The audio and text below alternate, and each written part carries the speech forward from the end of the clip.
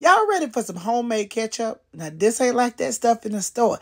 It's so much better, and it's definitely better for you. So let me show you how I do it. Okay, y'all, we starting out with some organic tomato paste. Yes, we could have used fresh tomatoes, but we working smart, not hard. So we just going to use this tomato paste.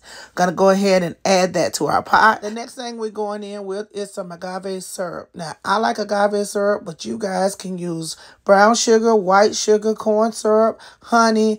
You can use whatever you want to sweeten it with. I like agave syrup because it's lower on the glycemic index, and that's what I use every day, but you guys can use what you want. The next thing I'm going in with is some distilled white vinegar.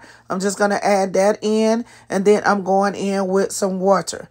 After I get the water in there, I'm going in with some brown sugar, and then I'm going to add in my seasonings. I'm going to add in some garlic powder, some onion powder.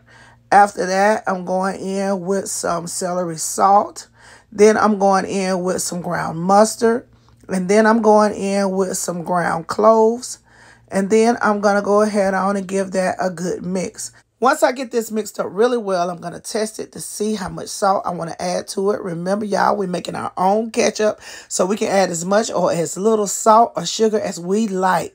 So once I get that salt in there, y'all, I'm just going to go ahead on and mix that up. So now I'm just transferring it to a bigger pot, y'all. I don't want it to boil over when I put it on the stove. So once I get it into that new pot, I'm just going to go ahead on and put it on the stove.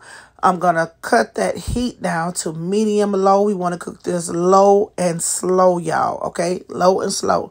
So now I'm just going to start stirring it, and I'm going to let it cook, y'all. And I'm going to come back every few minutes to make sure I stir it because I don't want it to stick. I also popped the lid on the top, y'all, to make sure that it didn't pop all over my stove and everywhere else. I didn't want to do no big old cleanups, y'all. Okay, y'all, my ketchup has reduced down. Everything looks good. So I'm just going to let it sit right here and cool completely. Now it's completely cooled down. I'm going to go ahead on and transfer it to my jars and go ahead and pop my labels on there because y'all know I like it pretty. And y'all, look at this masterpiece right here. We made ketchup Kell's way, y'all. Now, y'all already know my greedy spirit over here acting up, so I made myself a plate of steak fries. And y'all already know what's next. I got to give it a taste. Let me get off in here again to make sure I'm tasting what I'm tasting.